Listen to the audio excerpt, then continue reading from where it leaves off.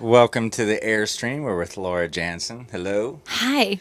Man, it's good to have you. It's so much fun to be in here. We got to do and hear your new single Girls, which is new here. I want to Yeah. talk to you about it because it's not new to you. No. You've been living with it for a little while. Yeah. You're just exploring a new part of the world with it. Yeah, this So- is the first time I've ever had a record coming out in the States, so I'm sort of giddy about it. And so the songs are becoming new to me again because I'm presenting it to a whole new audience. But that one's been around for a couple of years now. So I guess the question then is the single girl you talk about you?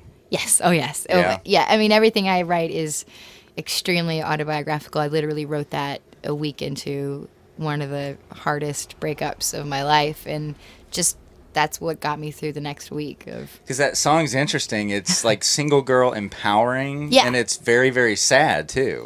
Well, I think that's what I try. I try to be optimistic as a human and as a writer. So there is, at the end there is that I'll be okay moment, but that was really in sort of the depths of despair. That song. I mean, I literally like cut my hair and drank too much wine and read like weird like meditation books and whatever anyone shoved in my face, like this'll fix your heartbreak. I did, and wrote a song about it. And it's funny how universal that experience is because I'm such a cliche in that song.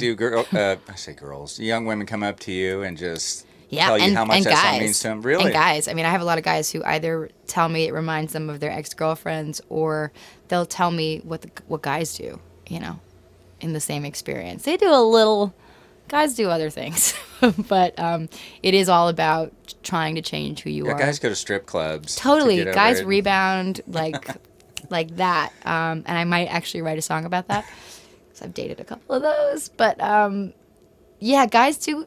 Guys also try to like work out and or eat too much, or I mean, we all do these stupid things, to get over it, and I think that kind of fascinates me. Yeah.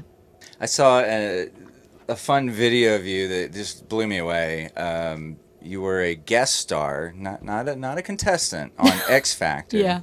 You were the guest star, the guest Yeah. musical act. Yeah. And you did a cover song, and you still have a piano in front of you. Oh, you're gonna make me play it, aren't you? It's so good that I think all of our fans would All love right. to hear what you did. Well, I took all the rock out of a Kings of Leon song.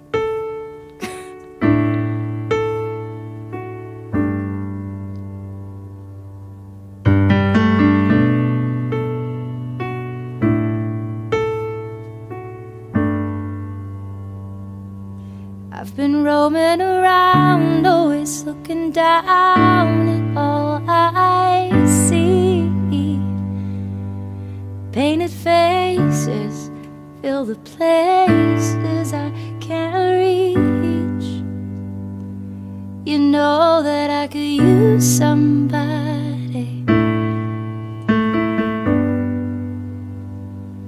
You know that I could use somebody.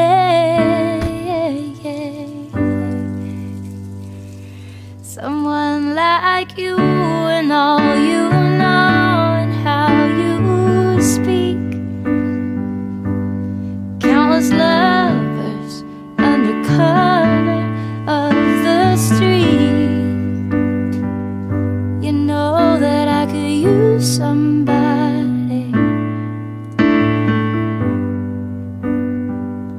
You know that I could use somebody.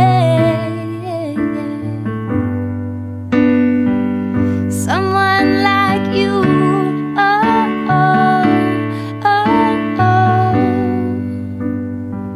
Someone like you, oh, oh, oh, oh. Play that much for you. It goes on. I fake the guitar solo too. That's nice.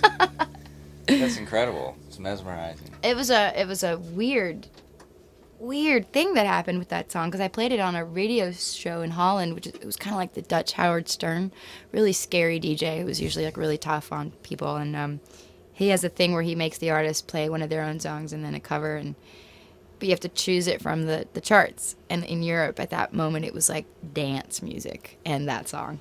And I loved that song, but I was really scared to touch it. It's such a classic rock song already. But I think breaking it down that way, you really see how strong that song is. It's just a brilliant song. I don't know if they're too thrilled about it. No, it's incredible. Yeah. That's incredible. Thank you. Thank you very much. Thanks. That was nice. Thanks.